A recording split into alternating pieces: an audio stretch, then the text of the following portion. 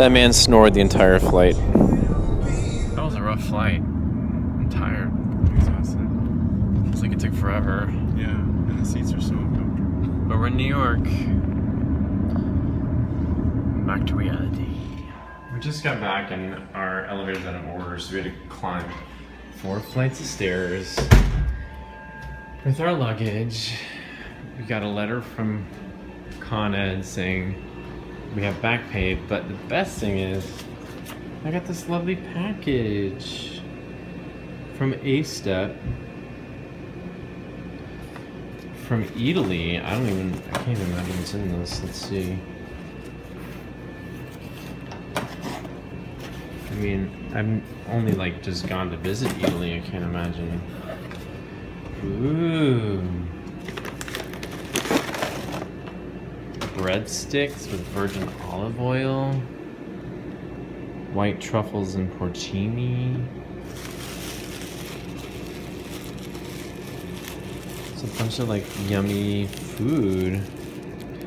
Limonada sparkling lemon beverage. Aranciata sparkling orange beverage. Olives. Bruschetta.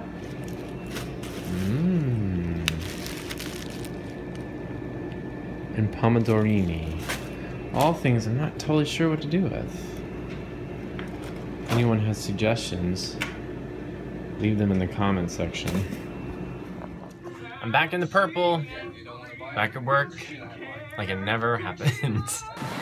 Okay, I'm walking home, and I wish I was in Mexico. It's raining in Times Square, and it's gross! Steven made me dinner. I tried. I had to go work. I tried. Oh, it was a rough one. I'm sure. Well, you're so Is it warm sweet. enough? It's like I'm still at Vedanta. You cook for me. Steak and tater tots. And we're watching Freddy vs. Jason.